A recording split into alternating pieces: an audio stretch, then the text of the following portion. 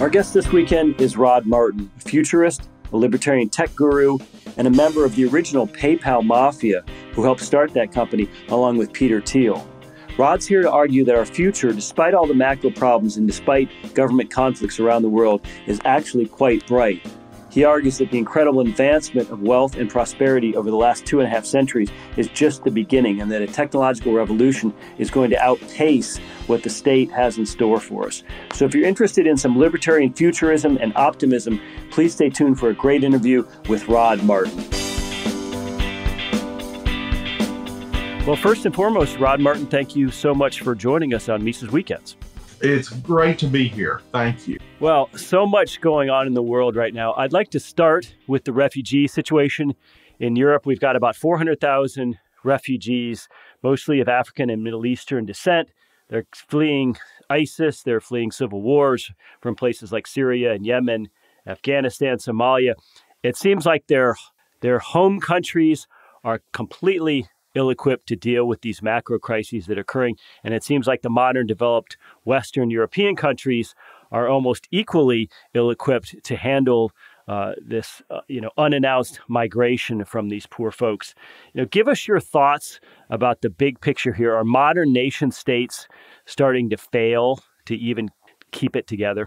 I don't really think that's the problem as much as just the magnitude of dealing with that many displaced people. It's never an easy thing to do. It wasn't easy after World War II. It wasn't easy after the Mariel boat lift. It wasn't easy when South Vietnam fell. When you have this number of people, it just really taxes a system that is optimized for normal life. And it's inevitably going to provoke a certain amount of crisis and a lot of questions about the political ramifications, social ramifications, and so forth. So I'm very sympathetic to the concerns being expressed in Europe. I really do believe that there's a lot of need to be very, very sympathetic to these poor people. At the same time, I would note that you mentioned their home countries are ill-equipped, but the truth is that most of the countries in the Middle East are utterly unwilling to deal with them. And that is its own significant distinction between the free world and those parts of the world that are significantly less than free. Do you think the wealthier Western world has a moral obligation to take them in? I think that it is not so much a moral obligation per se as just the right thing to do. If a country were to decide collectively, not really speaking of the government so much as the people of a society, if they were to decide that, well, this is our society and we really don't want it disrupted, I don't think that I could hold them accountable for having done wrong. But I think they would be wrong. It's the difference between my being obligated to, say, for instance, take care of a homeless guy on the street who needs money and just wanting to. Nobody can force me to do that. Nobody should be able to force me to do that.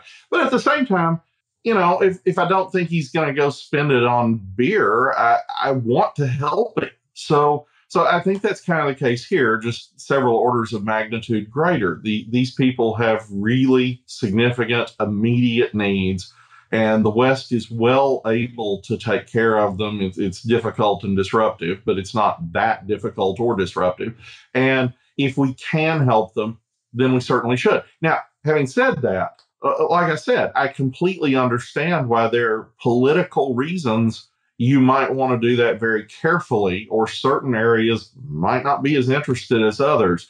The problem that we face repeatedly when dealing with the illegal immigration, not sure it's exactly a crisis, but certainly the problem here in the United States, is as much that one party is trying to use those people as a way to tip the scales politically in its favor in the long term as it is anything else. In fact, I would say that that single point probably drives this issue more than any other. I don't know that a few 100,000 people make that much difference if you're talking about France or Germany, but it probably would make a rather extraordinary difference if you're talking about Luxembourg or Liechtenstein.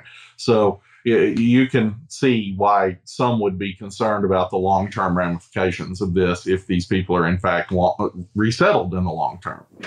But the West likes to, or I should say, the West has a tendency to want to remake other parts of the world in our own image, right? In other words, some places in today's world are just not interested in social democracy. They're not interested in capitalist mechanisms, market mechanisms, and they're not interested in political freedoms. So it seems like the West is always and forever having to mop up some of the problems that these lack of freedoms create. I think these problems would exist regardless of the West's tendency to meddle. Some of that meddling is justified, some of it is not. But what is certain is that the Middle East has significant issues that are going to result in, honestly, an escalating degree of conflict over the next few years. The Iran deal probably guarantees that they will get the bomb. I'm not saying that you should necessarily do a particular different thing. I'm just saying that's the likely result of what is happening. That inevitably results in Saudi Arabia getting the bomb. That probably results in Egypt getting the bomb. There are other societies that will get the bomb. There is going to be more unrest in between here and there, and hopefully no nuclear wars, but you can't guarantee it. These are not the most stable places to start with. So we're going to see increased difficulty in that region for the next couple of decades, regardless. And the West definitely adds to that, but it would continue regardless. Well, you have a background not only in Silicon Valley tech with PayPal, but also with pharmaceutical drugs and with some charitable efforts. When we look at these gigantic, intractable macro problems like famine and civil war and migration, does technology offer you hope that there are ways to at least alleviate some of these macro problems that can be applied independent of government action? Absolutely, in every respect. And we really don't have to look forward if we would just take a moment to grasp what has happened in the last 2.5 centuries. That sounds like an incredibly long time to the average American in particular. We don't have a long history. And you go to England and they talk about, this or that college at Cambridge or Oxford is one of the new colleges. And then they get around to mentioning that it was around the time Columbus sailed.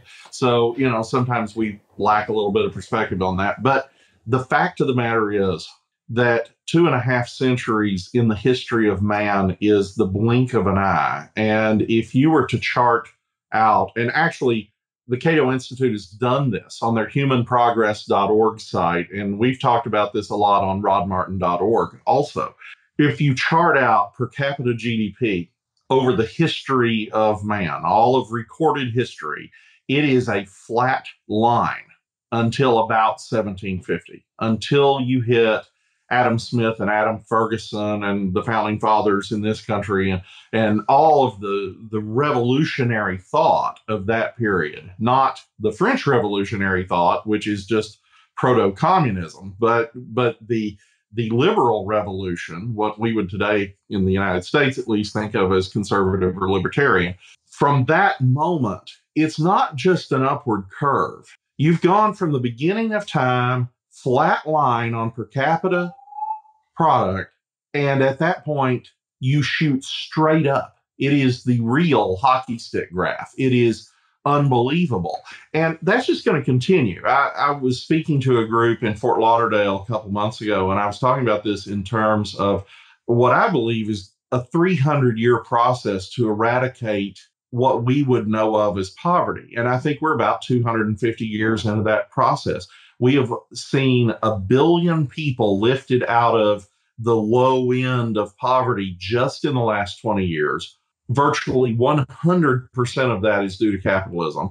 And you're going to see another 1 billion lifted out of extreme poverty in the next 20 years.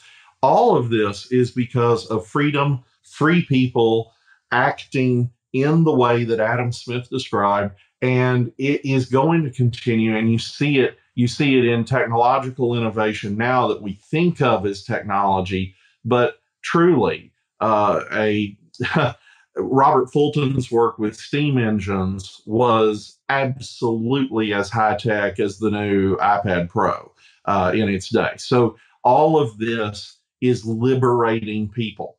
It is causing them to be able to do things they could not do before. If you had been alive in Abraham Lincoln's day, if you had been trying to study lessons at night, it would have been very difficult to do it. We've all heard the story about how Lincoln studied by firelight. Well, try to do that sometime. Try to read by firelight. It is terrible. It is not very practical. And if you keep doing it long enough, you'll ruin your eyes.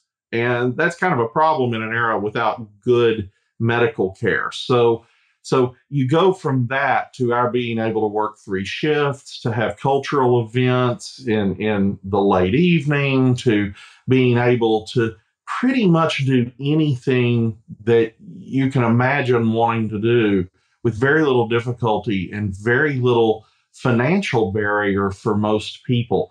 That has happened very fast. And that's what the technological revolution is bringing about right now. A woman no longer is tied to her home. She does not have to use a washboard and spend hours doing chores that are just almost unimaginable now. But her grandmother did all those things. And we're just going to see that explode. What freedom does, what technology does, what innovation does, is it liberates the weakest among us.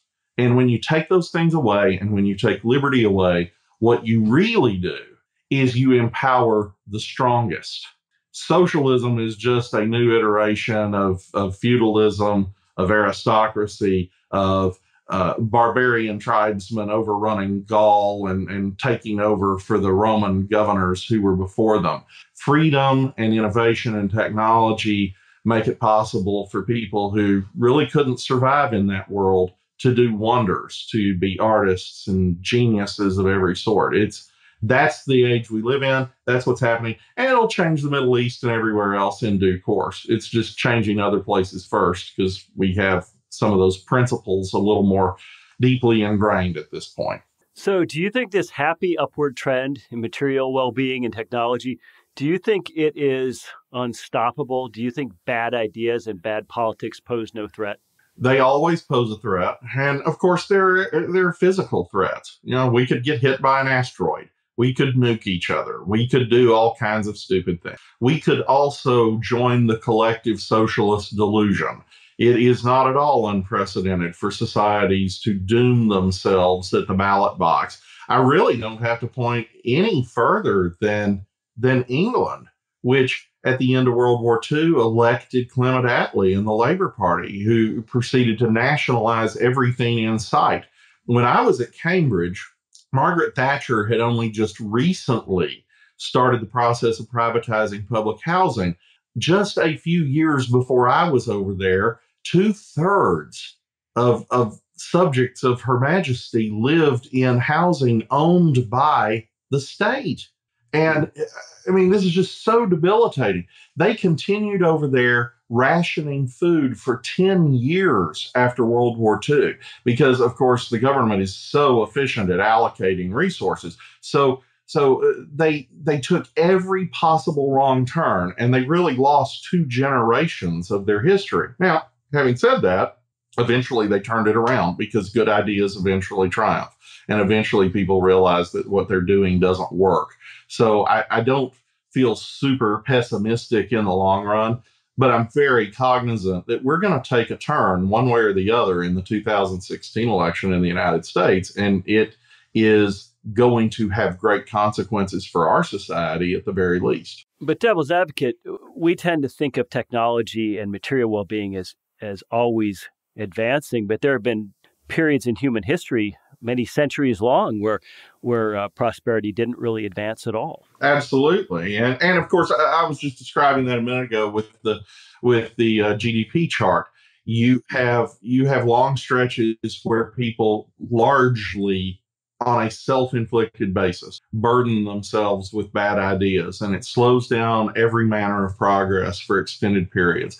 The most egregious example of that is probably not Western. It is probably in China. You've probably heard the tale of Admiral Zhang He. I hope I'm not horribly butchering that pronunciation. Who in the 1400s sailed a massive fleet all over Indochina and the Indian Ocean basin, and had he continued, would almost certainly have quote unquote discovered Europe. It's very possible that China would have colonized us, and the world would have spoken Chinese and thought Chinese and everything else. But in fact, it worked the other way for one reason.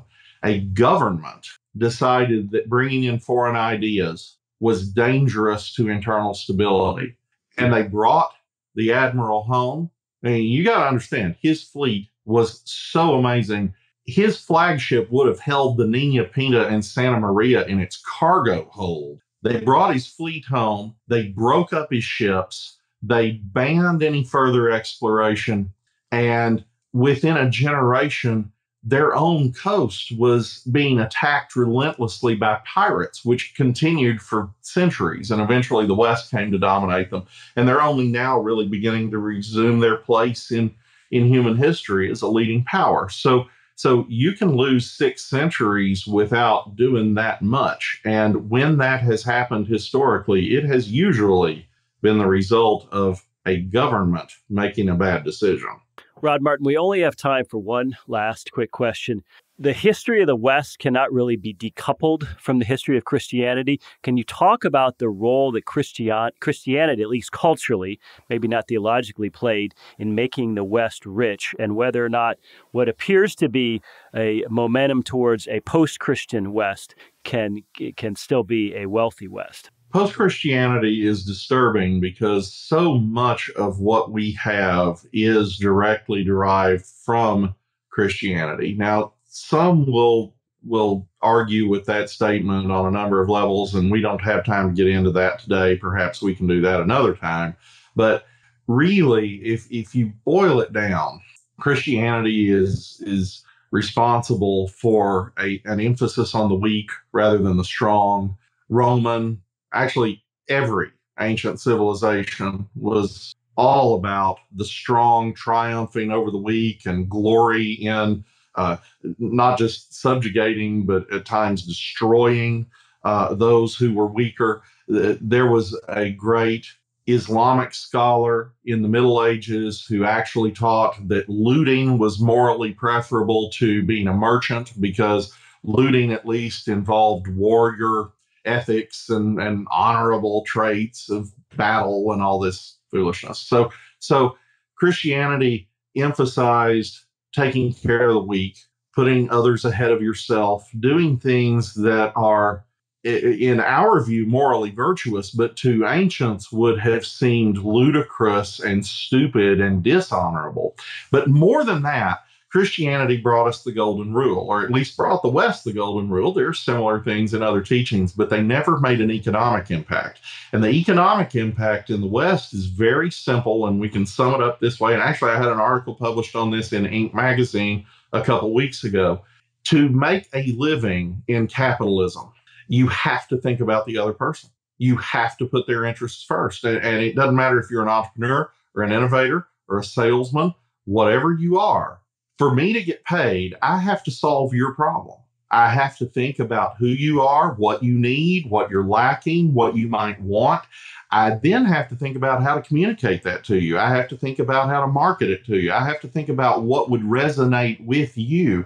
I have to put myself on the line. I have to spend my capital. I maybe have to get investors, spend their capital. We have to do all this incredible stuff to bring something to market, whether it's a Nike sneaker or a product like PayPal or whatever it is.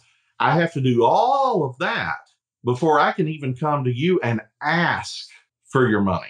And even then, you don't have to give it to me. Even then, you make the decision. That is the essence of liberty. And it does flow very much out of Christian thinking, certainly in the West. And to the degree it has been adopted elsewhere, it has largely been under the influence of the West, sometimes a little bit in more friendly fashion than others. But nevertheless, it is a system that encourages a realistic altruism like nothing else on earth. It encourages people who would by their nature be selfish to actually be really good people on the most important levels. And we have a cultural inheritance in that I am quite concerned we could lose as we shift away from some of those ideas. The altruism and the compassion that is talked about in political discourse is usually just, I'm going to take your money and give it to that other person that I like more than you. And that is no different from the Vandals and the Visigoths. And that was a bad world they created. Well, Rod Martin, I couldn't agree more. Today, our looters often wear Brooks Brothers neckties and live in Washington, D.C. But thank you so much for a fascinating interview and your time today. Ladies and gentlemen, have a great weekend.